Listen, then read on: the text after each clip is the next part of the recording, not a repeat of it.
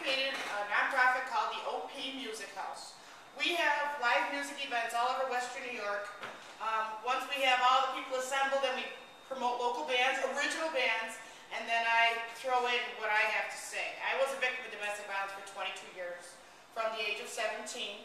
I left 3 times and returned 3 times, and I can tell you whatever you want to know about it. So some important points I want to make is abuse is control, and control crosses the lines of gender, color, creed, financial resources. It doesn't matter if you're a guy or a girl or both or anything. It does not matter because it happens to everybody. So I personally support people right across the country through chat on Facebook, through the phone, even in my living room, just so people know that they're not alone. The biggest red flag is extreme jealousy, and if somebody is trying to take away something that you love to do, the things that make you you, if somebody's trying to take that away from you, it's a humongous red flag. You need to maintain your identity and do the things that you love to do, and if somebody's trying to take it away, it's a bad thing. I have a brief but very important dedication today. I have a good friend who was in an abusive marriage for, I believe, 30 years. Her name is Sharen Wendy.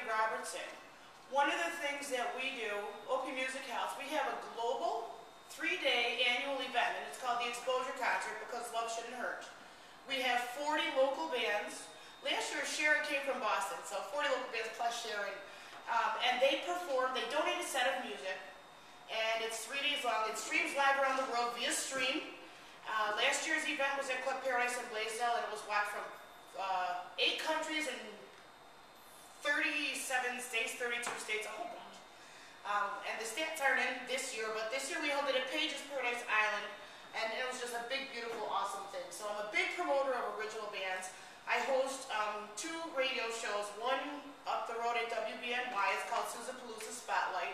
I bring on original bands, interview them, and freely promote you. So if you know of anybody who's in an original band, there's flyers down here and up there of the schedule of this year's show.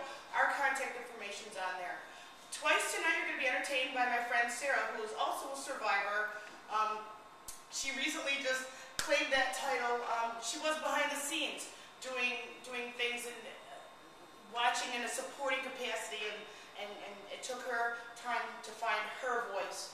And she's an artist and a dancer and a beautiful soul. What finally got me to get out of my relationship, because I'm asked all the time, there's 2 things I'm asked all the time. Why do you stay? It's because it's not like you go on a date and you get punched in the face. It's a slow, gradual process. And over a period of time, they peel your layers off like an onion. It'll start with your family. Why are you what's wrong with your sister? Why is your mom like that?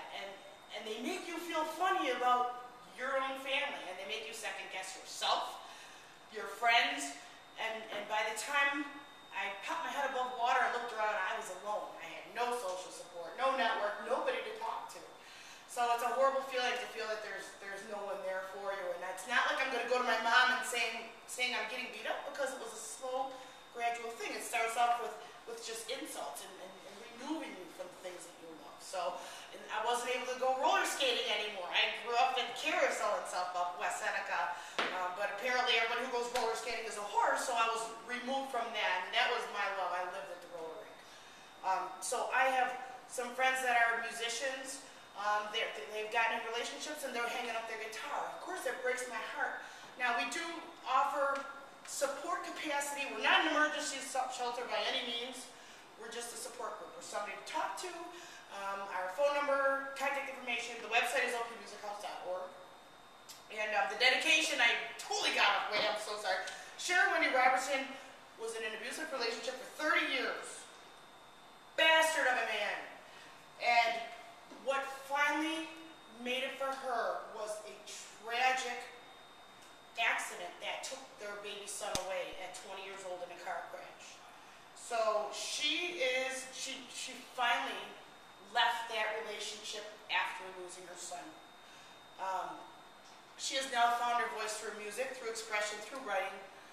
This is her CD. Her name is Sharen Wendy Robertson. Sharen is with an E. And Her son's, the anniversary of his death is August 7th. He died in 2008.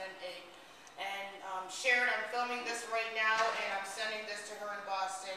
And this is dedicated to Carmen Cacciatore Jr., who left this world on August 7th, 2008.